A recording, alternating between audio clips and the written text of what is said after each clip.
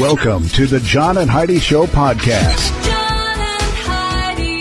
Here's John and Heidi. Thank you so much for listening to the John and Heidi Show on a Monday. Hey, baby, how you doing? Hey, good. How are you? You know, I'm good. The weekend is over and we're back to work, and it's starting to feel like summer and all of that fun stuff. So it's good. It's really good. Coming up, we've got a special guest. For those of you who are into maybe like celebrity gossip kind of stuff, you're going to love this because we've got a book called Crush, and it's about who was your first celebrity crush. And the people that put this together, they reached out to notable people. A lot of them are authors, like Stephen King is one of the people in the book, where they asked, who was your first celebrity crush? And it's going to be kind of fun to chat with them. I thought this is a neat idea for a book. So we've got the book Crush, and we've got that interview coming up. Hey, did you know the word tip? You know, the thing you give at the end of a meal? Yeah. That actually originally came from an acronym, to ensure promptness, and it was supposed to be given at the beginning of the meal. So when you'd come in, you'd give them a tip to ensure promptness. Now we give it at the end of the meal. It's kind of crazy. Today's a special day. We'll get to all of the fun stuff happening today in a bit. John and Heidi. Today is a special day, Heidi. Do you know what today is? What is today, John? I thought you'd never ask. It's Monday, June the 6th. Today is D-Day. It is Drive-In Movie Day, National Higher Education Day. It is National Leave the Office Early Day, National Thank God It's Monday Day, and it is also Russian Language Day. It's Atheist Pride Day and Yo-Yo Day. So there you go. A lot of things going on today. And I don't understand the Atheist Pride Day. You know, if that's something that you don't believe, then don't believe it. But, you know, for me, I think it takes more faith to be an atheist than it does to be a Christian. Because think about this. If I'm wrong, nothing happens. But if you're wrong, just saying. All right. Might want to celebrate. Actually, why do they even need a day? All the atheists I've ever met are pretty darn proud to be atheists. It's the first thing. It's like vegans. They tell you over and over and over again. I remember meeting an atheist vegan, and then we didn't know what to talk about. So. All right. And if that's you, that's cool. Do your thing. I'll do my thing. Going to celebrate my day today, maybe with a yo-yo, because that sounds like kind of fun. Thanks for listening to the John and Heidi Show. Whether you're an experienced shooter or someone new to self-defense, Front Sight Firearms Training Institute has a course for you. You may recognize Front Sight from their reality TV show filmed at this private range 45 minutes west of Las Vegas. A Diamond Lifetime membership is $15,000, but we have a special price of just $3,000 available now only at radiosavings.com. This lifetime membership allows you to take over 50 courses as often as you'd like at Front Sight Firearms Training Institute. Get this deal right now at radiosavings.com. You know it's true because you heard it on the radio. Do you remember what you did on New Year's Eve? Well, one Welsh man does not, and he wants to apologize for that. A Welsh accountant walked into a bar. Just kidding. He probably did. We'll get to the story. But a Welsh accountant who may have enjoyed himself a little too much on New Year's Eve has taken out a newspaper advertisement to apologize to anyone he may have offended with the antics that he can barely remember. Starting off with, quote, "To whom it may concern, Howard Potter's contrite adjective and public apology in the Western Mail went on to beg for forgiveness to the staff of the Cardiff Hotel, also to a man at a fish bar and 2 passing police officers. All of these people, and doubtless many more, were at some time during a long night castigated, vilified, embarrassed, or even worse off, bored, for which most humbly and respectfully I apologize." So this guy apparently had one heck of a New Year's Eve. I wish he would have gone into more detail. I know. I kind of want to know what he did. This, honestly... If it's so bad you have to take out a letter in the newspaper, that's the story that needs to be told. I'll tell you, this sounds like an idea for a movie, quite honestly. It's almost like The Hangover. But this guy does remember, and he feels awful. You know, the movie The Hangover, they wake up the next day, and they're trying to figure out, what do we do? What happened? This guy remembers what he did, and he takes out an ad in the paper to apologize for it. That's amazing. Well, I think it's very gutsy of him to do that. He's a Welsh accountant, so, you know, he probably is going, hey, I'm a professional. I should have acted more professionally. But do you think it was a good idea to draw attention? Now everybody in the world, well, at least, you know, the 99% of the world that listens to this show, everybody in the world now knows about it, when before it was just these 4 or 5 people that why wouldn't you have just gone and apologized to them? Maybe he didn't know who they were. There you go. That's probably what I would have done. All I know is, you know, it's true because you heard it on the radio. John and Heidi. The John and Heidi Show is brought to you in part by the Keystone Treatment Center. This is your brain, and this is your brain on drugs. We share silly stories here on the program, but addiction is no joke. If you or someone you know suffers with an addiction to drugs or alcohol, make today the day you seek help. Call toll-free 844-204-1055. That's a toll-free number. Again, 844-204-1055. and this is your brain on drugs. You ever heard of somebody being charged with a driving under the influence citation sitting in the passenger seat? I have not. Well, you're going to hear one now. Carlisle, Pennsylvania. They pull over a man, and the guy that's in the driver's seat was named Lucas Enbacher. He was eating a gigantic sandwich with both hands. The man in the passenger seat, Derek Pittman, said, "Sorry, officer. All the weaving was my fault. I was holding the wheel while he was eating that sandwich." Wow. The officers gave Pittman, that was the passenger, a sobriety test. He failed. His blood alcohol was .237. That's about triple the legal limit there in Pennsylvania. Pittman, who was in the passenger seat, actually got a driving under the influence charge. Enbacher, who passed the field sobriety test, he was the one eating the sandwich in the driver's seat.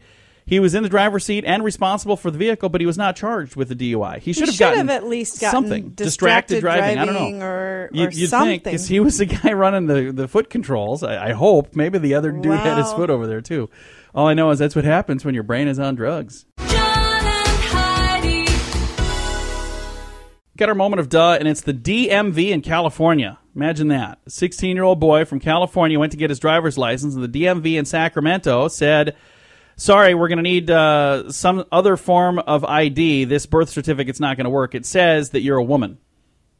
That's when he discovered that somebody erroneously labeled him as female, so he went to get his driver's license. And That happened on my driver's license. Remember that? yeah, you that's got my funny. license Well, a few years ago? But yours wasn't because of a birth certificate. They just made a mistake. His birth Oh, certificate, his birth certificate. mistakenly No, yeah, called my him a driver's female. license. She goes, "Does everything look okay?" I said, "Well, you've got me So- listed as a man." This 16-year-old, the only way he could avoid and be able to move forward is to fill out a form saying he had a sex change operation. But wait, there's more.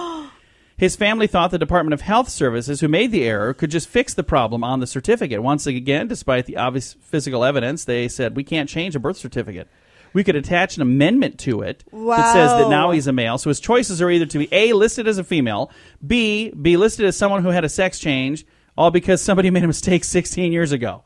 So I'm not sure which one of those is the right choice, but hopefully he gets that all that poor kid. ironed out. Coming up, we've got your scoop of the day. That is on the way. The Scoop of the Day is brought to you by Wells Blue Bunny. If you want delicious ice cream, be sure to look for the Blue Bunny. Sure to have your favorite flavors. Learn more at bluebunny.com. Now, your scoop of the day. A British couple has married, finally, after dating for, 40 years. Whoa! 84-year-old... No sense rushing into Yeah, I know. anything. 84-year-old Colin Dunn and 82-year-old bride Sally Smith first met in 1972 when she worked behind a bar at a social club. He visited every week after work, and every weekend, rather, after work. Now, 44 years later, they finally took the plunge and got married. They've been dating for 44 years. That's crazy. This, I've got a link on our Facebook page here. Want to live like the Tanners in the Full House? You can. 1709 Broderick Street in San Francisco, home to the famous exterior shot, at least, of the Tanner house from Full House, is up for sale. Now, you were the one that pointed this out to me, weren't you? Yes, It's not cheap. $4.15 million. that's ridiculous. So I have a link if you want to, buy a house and move to San That is Francisco. ridiculous. And for that tiny... Yeah, a little row house. It's nothing No way. special. But it's famous, so there you go. You'd be in the Full House house, 1709 Broderick Street. Everybody should send letters to them. I mean, we know the address. Send it to the Tanners. Wow. All right. If you'd like to know more about that, Facebook.com/John and Heidi Show. As the valedictorian at Amite High School in Amite City, Louisiana, Andrew Jones was prepared to give reflection, prayer, and tell his classmates to turn their tassels. However, none of that happened. When he arrived at the graduation center Wednesday, he was stopped at the gate. His beard, school administrators told him, violated the district's dress code. He had to sit in the stands and watch his friends and cousins graduate. He couldn't because he had a beard. Oh. And he was the valedictorian, by the way. Oh. So it's not like this is a kid that was, in trouble. He was a good kid. But they said, no, you grew a beard, so in the stands you go. So I didn't know they could tell you can and can't grow facial hair, but apparently you can. Shia LaBeouf. Now, I think it's really funny. Our kids really like Shia LaBeouf. I am not a fan. That's why I think He's it's so funny. extremely overrated. Well, he's just really bizarre. And the story I'm going to tell you really clues you in on that. I first met Shia LaBeouf through movies in the movie Holes, which is a great movie. It's a Disney movie. And he was really good in that movie. It was a neat movie. But then he was in the very last episode of Indiana Jones, and it was terrible. It was awful. I was so excited, too. My son, our son, your son, too, he was excited because he's like, oh, Shia LaBeouf. And we went and watched it, and I was like, so what'd you think? He's like, yeah, that wasn't so good. And he was in the Transformers movies. So if you don't know who we're talking about yet, he was also in a movie, Fury. He was the pastor, the preacher in Fury. Anyway, Shia LaBeouf. Famous dude. A lot of people, especially younger generations, really, really like this guy. And he's currently hitchhiking across the United States. And he's getting rides from fans. He's doing this for a month. I saw this. I actually saw this. LaBeouf's adventures include him tweeting out the GPS coordinates of his location. From there, fans can pick him up and his team, and they can take them on a journey of their choosing and then drop him off somewhere. I think that's really cool that he's doing that. That is pretty cool. And, again, I already admitted I'm not a huge Shia LaBeouf fan, but I might go see where he is. If he's in the neighborhood, I'd give him a ride. But then again, I give other strangers rides, too. You do. So. You always pick up strangers. I got one last story here. You know what? I'm going to actually save that one. We're going to get to this one over here. According to the Obsessive Compulsive Foundation, an estimated 700,000 to 1.4 million people in the United States are believed to have compulsive hoarding syndrome. It is a subcondition of obsessive-compulsive disorder, a condition where a person saves and piles up almost anything, even though it has no value whatsoever. Why are you pointing at me? She says I'm a hoarder. You are a hoarder. It's terrible. I don't think I'm a hoarder. I just have collections You've of stuff that are better okay. Yeah, I guess over the years. I'm probably a but hoarder. yeah, we're moving soon, and there's a lot of things that aren't making that trip, and I don't care if you like it or not. Well, that's just the way it's going to be. I've gotten really good at going through and saying, "Do I need this? Nah, I probably don't need this." And then the sad thing is, a week later, I'm like, "Dang, I did need that." Right. All right. That has never happened. Once. That's going to do it for your Scoop of the Day. Thanks for listening to the John and Heidi Show. John and Heidi.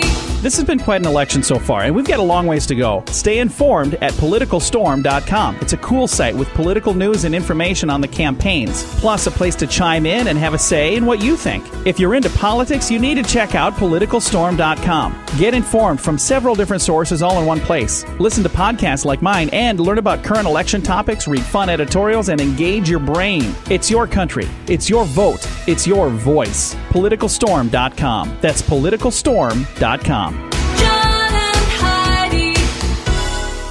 Thank you so much for listening to the John and Heidi Show on a Monday. I'm excited to chat with my next guest. I've got a copy of her book in my hand here. It's called Crush, and Cathy Alter and Dave Singleton put this book together, and we've got Cathy joining us right now. Cathy, how are you? I'm great. How are you doing over there? Very good. I'm looking at this, and I like on the back, it says, "You never forget your first crush." But this is a star-studded collection of essays, and there's a lot of different people involved in this book. How in the world did you guys go about putting this together?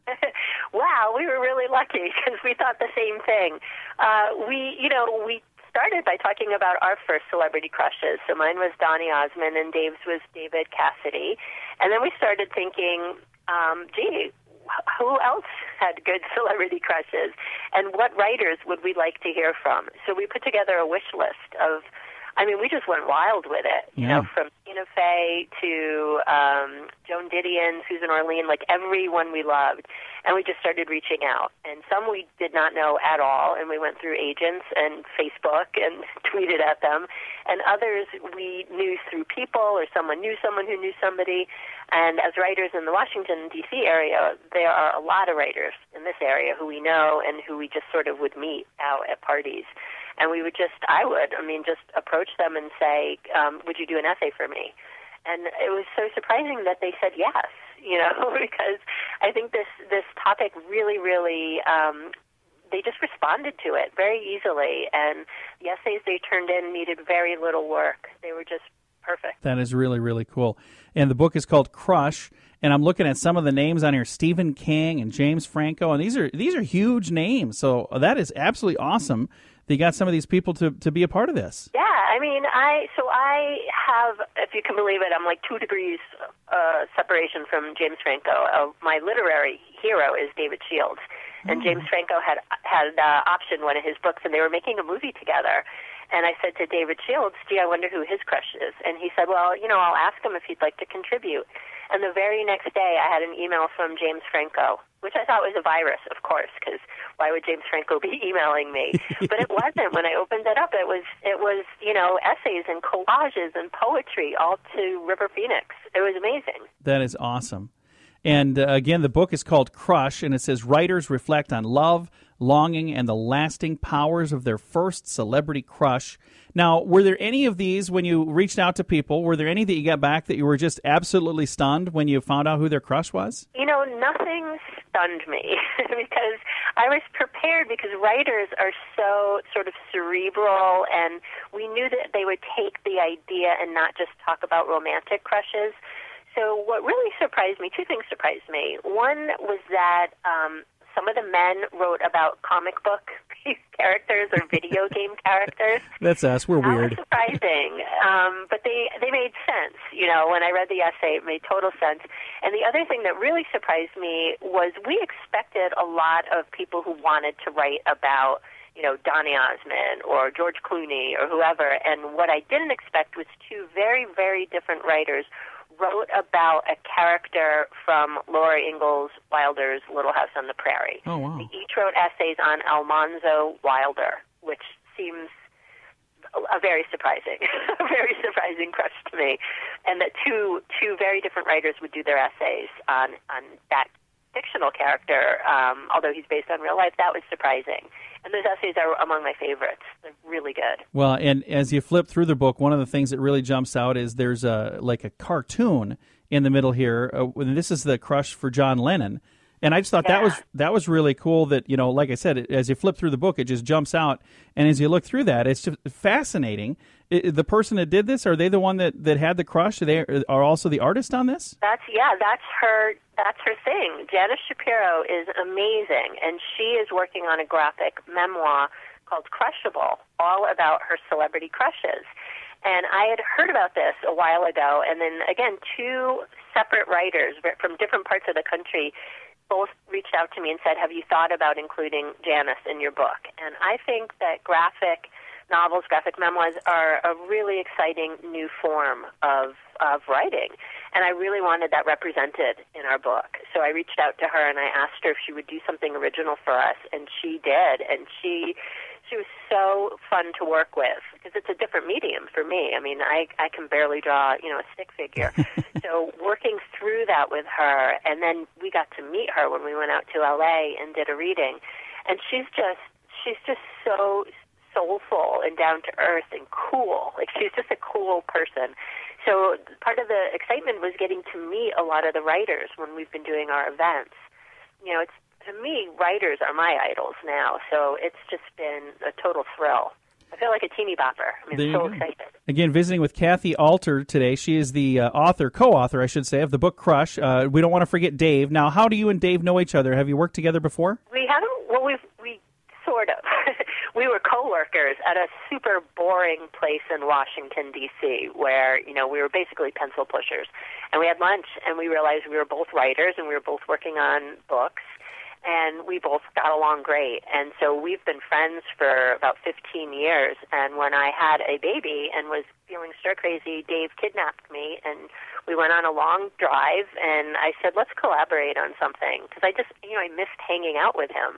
And he said, I have an idea. And the idea was Crush. So it just really was...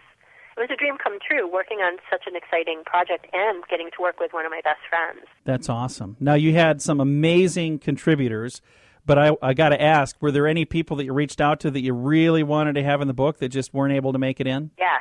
Well, there were a few, but my big heartbreak was not getting Molly Ringwald. Because I think she's an amazing writer, and we have Andrew McCarthy, and so I had the idea to put the Brat Pack back together, and get her and Rob Lowe, and she was so nice.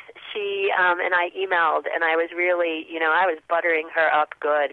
and she really wanted to do it, but she had her own project that she was working on, and we just couldn't make it work. But Wow. I have to say, even the no's we received were so nice and so considerate, you know. They were So nice I, no's. you know, the no's were like yeses to me. A nice no is kind of like a yes. Well, again, Cathy Alter is our guest today. The book is called Crush. Writers reflect on love, longing, and the lasting power of their first celebrity crush. Cathy, where can we find a copy of this book? You can find a copy of this book on Amazon, on Barnes & Noble, Books A Million. In your bookstores, you can go to the HarperCollins website and order through them. And they'll send you to Barnes & Nobles and Amazon. Everywhere that books are sold. Well, very good. It's a great book. It's a really fun. One of my favorite things about a book is when I can sit down and read a chapter in one sitting and not have to, try to remember what I was reading. And that's what this book is, because it's broken up in such a way that each chapter is, some are as short as a half a page and some are a couple of pages. But to me, that's my favorite kind of reading because I can do it almost any time and squeeze it in almost anywhere. So I love that about this book. You don't have to read in order. I mean, you could read by the author you're interested in reading, James Franco, or you could read by section. Yeah. I'm curious to know, John, who is your celebrity crush? Who was my celebrity crush? Well, I think one of them is somebody you mentioned, Molly Ringwald. When you mentioned, I remember as a kid, I always thought that she was pretty foxy. And my wife and I, we kind of joke about that because she doesn't look anything like Molly Ringwald, and I don't look anything like her crush. So I don't know. She always liked Michael J. Fox, and she had posters of him on the wall, and, that's who she was going to marry. And I said, well, I'm sorry you ended up with me. Yeah, Alex P. Keaton. Yeah. I respect that crush. Yeah, that was hers. Too. We can talk later. I'll give you her email. Oh, you can email Molly. There you go. I could start stalking her now that I'm in my 40s. Nothing's inappropriate. Well, again, thank you so much for taking the time to chat with us. I know with the new book, you've probably got a lot of people that are reaching out to chat with you guys about this. So thank you for taking the time to chat with us here on the John and Heidi Show. The book is called Crush. Writers reflect on love, longing, and the lasting power of their first celebrity crush. We've been visiting with Cathy Alter, and she's got a co-author, Dave Singleton, that's on this as well. Cathy, thank you again for the time today. Thanks for having me, John. It was fun. It was fun. Thank you again. And the book is called Crush. It's available right now wherever books are sold. John and Heidi. Do you buy lottery tickets? Maybe you wait till the jackpot is big, then you buy one. I was like that too. Like my odds got better because the jackpot was more. Well, I think I found something that actually will give me a better chance to win. It's called Lotto-licious. I learned about this from Richard Lustig. He literally wrote the book on how to win the lottery, and he should know. He's a 7-time lottery game grand prize winner. Richard plays and endorses Lotto-licious, and I just signed up too. I'd love it if you join Richard and I. You can play Powerball and Mega Millions without even going to the store. Sign up right now at RadioLottopool.com. John and Heidi. Fun fact for you, Heidi. What's that, John? Did you know that there are mirrors on the moon? I did not. Astronauts left mirrors there so we could shoot a laser beam to bounce back to Earth, and it'll give us the distance of the moon, and it'll help within a matter of seconds. They can measure the distance to make sure the moon didn't move on us. Fun fact for you, Heidi. What's that, John? The volcano Krakatoa near Java, when it exploded in 1883, it was so loud people in North America could hear it. Oh, So that's pretty cool. That's crazy. Fun fact for you, Heidi. What's that, John? Australia's national anthem is called Advance Australia Fair. That's the name of their national anthem. Fun fact for you, Heidi. what's that, John? Sanskrit is considered the mother of all higher languages. And that's What what is they use. Sanskrit? It's a type of language, and it's used quite often in computer software, but it's a language. So, Really? Fun fact for you, Heidi. What's that, John? The Brady Bunch. You know where they lived? I have their address. It was 4222 Clinton Way. I don't know what the city was, but we talked earlier about where the Tanners lived, so it's kind of neat that we got the Brady Bunch. And speaking of homes, a final fun fact for you, the Buckingham Palace has over 600 rooms. Did you know that? That's crazy. That's a lot of rooms. So there you go. That's some fun facts on a Monday. Whether you're an experienced shooter or someone new to self-defense, Front Sight Firearms Training Institute has a course for you. You may recognize Front Sight from their reality TV show filmed at this private range 45 minutes west of Las Vegas. A Diamond Lifetime membership is $15,000, but we have a special price of just $3,000 available now only at radiosavings.com. This lifetime membership allows you to take over 50 courses as often as you'd like at Front Sight Firearms Training Institute. Get this deal right now at radiosavings.com. Thanks for listening to the John and Heidi Show on this Monday. Ibuprofen may be the best thing to treat your child's fever. A new clinical trial has found that the best method of treating a child's fever is to start with ibuprofen alone and then using acetaminophen, if I said any of that right, plus ibuprofen. So add the two together. Ibuprofen is the ingredient in brand names like Advil or Motrin, while acetaminophen, am I saying that right? I'm sure you are. That's what you find in Tylenol. Researchers at the University of Bristol, and that's in the United Kingdom, said doctors, nurses, pharmacists, and patients wanting to use medicines to treat young, unwell children with fevers should be advised to use ibuprofen first and then to consider the relative benefits and risks of using acetaminophen plus ibuprofen over a 24-hour period. The thing that's amazing to me, why can't they make the names of drugs a little easier to say? They would make them less scary. I mean, call them things that people can pronounce. Acetaminophen? Really? Or however I said it before. I think I got it right that time. I don't know. Maybe not. And we were just watching television the other day, and I got to say this. For 5 years, we had a DVR. We never watched commercials. I mean, never. So we're without a DVR right now. We're going to have one again here soon, but right now we're watching commercials. And first of all, I wish I had a nickel for every time I grabbed my remote and tried to fast forward through the ads that I can't fast forward through. That's funny. But we were watching a commercial for some sort of medication. It was about 4 seconds worth of medication, and then it was about 56 seconds worth of all the things it's going to do to you. Yeah, the side effects were worse than what what they effects may started include with. suicidal thoughts was one of them. I was like, what? I think I'll just Isn't keep that the an headache. antidepressant? Yeah. Side effects may include this, and bleeding from the eyes. And your neighbors won't like you anymore, and somebody's going to steal your parking space. Side effects may also include bad hair days. Side effects may include even worse Monday mornings. You know, I'm like listening to these side effects thinking, I'll skip the pill. I'll just keep whatever I had to start with. All right. Thanks for listening to the John and Heidi Show on a Monday. Hey, this is Tim from Hope and Faith Machine Works. Are you having one of these days? How in the world am I going to do that? Or even, if I could just have this, my life would be so much easier. Well, this kind of stuff is my specialty. At Hope and Faith Machine Works, we work with anyone who needs something built, fabricated, or just done right. We've done medical, industrial, PLC, and prototype designs. You can reach us at yourhopeourfaith.com. That's yourhopeourfaith.com. The secret to having a long marriage with no arguments whatsoever. You ready for this, Heidi? There's no such thing as a marriage with no arguments ever. A middle-aged married couple in China says they used to argue ferociously every day until they hit the magic recipe for a successful marriage. You know what it is? What's that? Never, ever speak to each other. That would work. This is it. Seriously. For 5 years, they've shared the same home and the same bed, but they have not shared a single word with each other. The husband told the East Day newspaper, "We have not had an argument in 5 years." I think they've had an argument. It's just been a silent one for 5 years. It's been an argument that's lasted for 5 years. They haven't talked to each other. Oh my gosh. I can't do 5 minutes. Well, Heidi gets mad at me. We can't do that. It would be an awfully boring morning show. We're married to each other, so it'd be kind of like, okay, well, we got nothing to say. You just move on. All right, coming up, we're going to talk about robots. Apparently, they're not vegetarians. We'll tell you how I know in a bit. John and Heidi. It's interesting, as I get a little bit older and all of a sudden, you know, you see years like 2016. To me, that still sounds like the future, even though that's today. Like Back to the Future, 2015 was the future. Well, that was last year. That's the past now. Well, robots, they're actually a thing now. Scientists in Florida have developed a robot that is powered by eating meat. Dubbed the Choo Choo, the Gastrobot, a 12-wheeled train-like robot runs on microbial fuel cell, which breaks down food with bacteria and converts it into electrical energy. Now, the cell works by producing enzymes that break down carbohydrates, releasing energy. Inventor Stuart Wilkinson of the University of South Florida says the ideal fuel for his robot is meat. Choo Choo may be developed into a lawnmower that eats grass clippings. A similar type of robot is being made in England right now, powered by eating slugs. So here's my concern. If you make a robot that is powered by eating meat, it's only a matter of time before it starts eating people. Doesn't that sound like a scary Stephen King kind of book?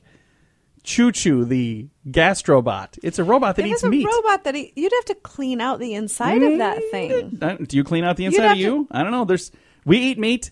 I'm just saying. But your body does all of that. It's a robot. This guy probably figured out a way to do it. All I know. The interior is going to be also metal. At some point, you'd have to take it apart and clean. Otherwise, you'd have rotten meat and maggots. Maybe it's plastic inside. I have no idea. All I know is we're going to talk about sunburn on the way. Thanks for listening to The John and Heidi Show. John and Heidi. This has been quite an election so far, and we've got a long ways to go. Stay informed at politicalstorm.com. It's a cool site with political news and information on the campaigns, plus a place to chime in and have a say in what you think. If you're into politics, you need to check out politicalstorm.com. Get informed from several different sources all in one place. Listen to podcasts like mine and learn about current election topics, read fun editorials, and engage your brain. It's your country. It's your vote. It's your voice. Politicalstorm.com. That's politicalstorm.com.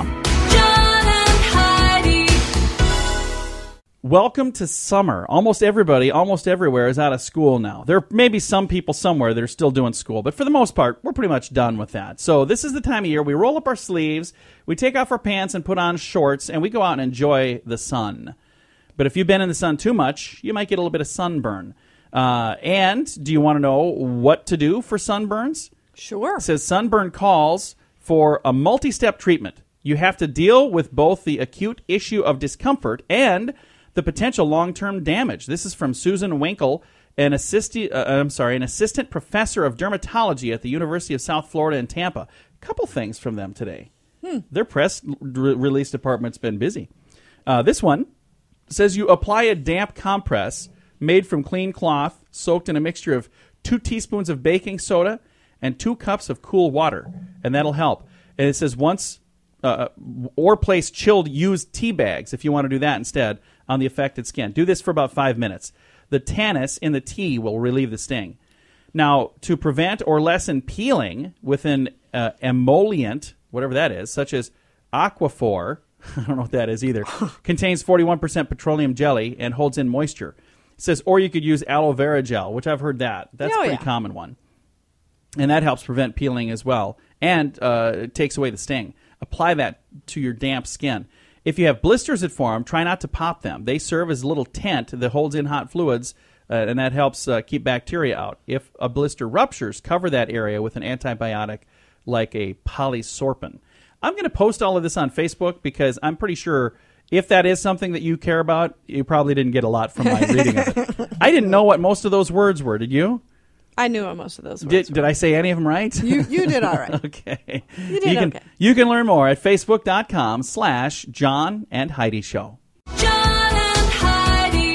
This portion of the John and Heidi Show is brought to you by the John and Heidi Show. That sounds kind of funny, but it's true. Go to your local radio station and ask them to start carrying the John and Heidi Show. Here's the best part. They can carry the show for free. They play a couple commercials, but it doesn't cost them anything every month. So if you know a radio station that could use a little bit of help, send them our way. Send them to johnandheidishow.com.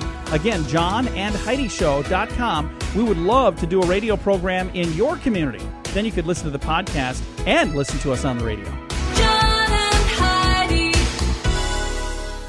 We always try to wrap things up around here with some good news, and I have 2 good news stories, and I'm going to probably only get to one of them, so I'll probably have to hold this one off until tomorrow. I guess we'll see. But the first one is, have you ever heard of the Heimlich maneuver? Oh, yeah. You know who invented it? Mr. Heimlich? Dr. Henry Heimlich, and he is now 96. He's retired, and he invented the Heimlich maneuver, and he got to use it for the first time ever at his senior living center. He was in the dining room in Dupree House in Cincinnati, where he lives. 87-year-old female that was next to him was chewing on a cheeseburger, and she started choking.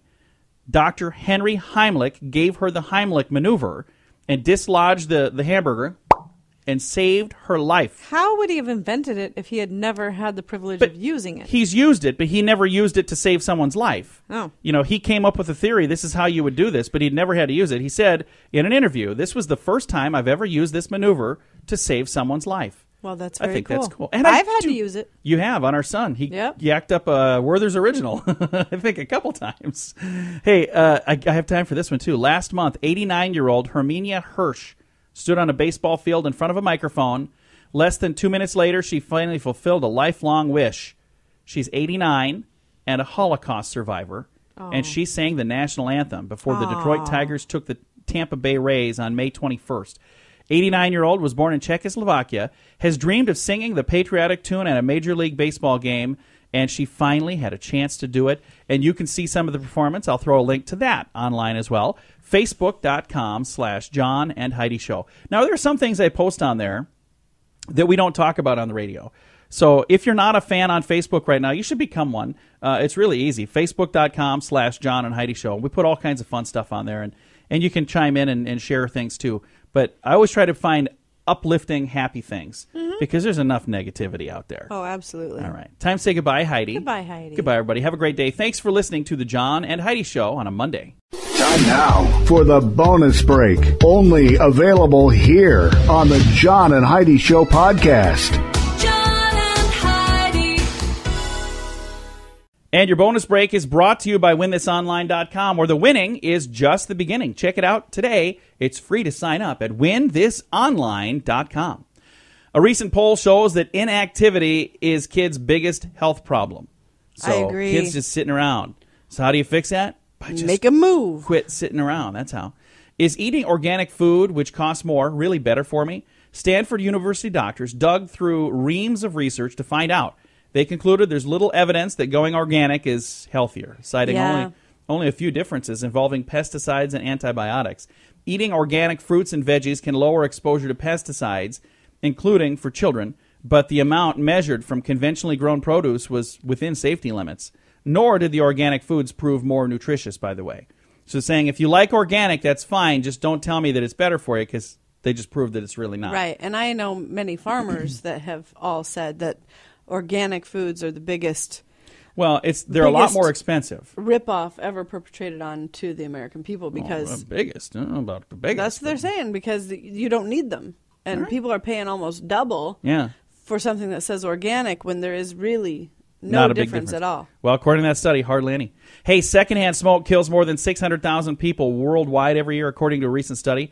In the first look at global impact of secondhand smoke, researchers analyzed data from the last year for 192 countries.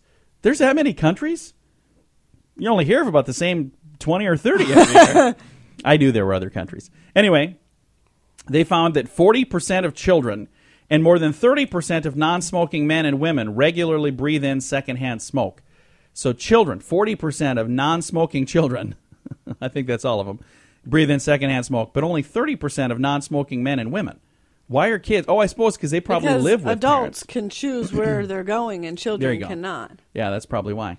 Hey, moving on with our bonus break here. Researchers in Italy say that heavy drinking may lead to liver disease. Really? Boy, You guys just figured that out in I Italy? am so glad they did that study. Yeah, me too. Thanks, researchers in Italy. It's ridiculous. Two men robbed a convenience store in a Michigan suburb. On their way out of the store, they ran into each other. One man's gun went off and it struck the other man in the leg. Oh, no. The uninjured robber though continued to make his escape until, that is, the first robber, now on the ground bleeding from the gunshot, decided he wasn't going to let his partner in crime leave behind. He pulled his gun.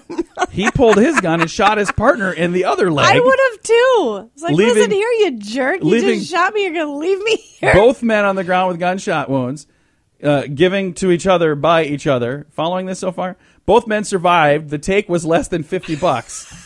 But because it was armed robbery and the shots were actually fired, causing injury, they each received very long prison terms. So that is awesome. How do you follow that up? I'll tell you how, with this one final story I happen to have.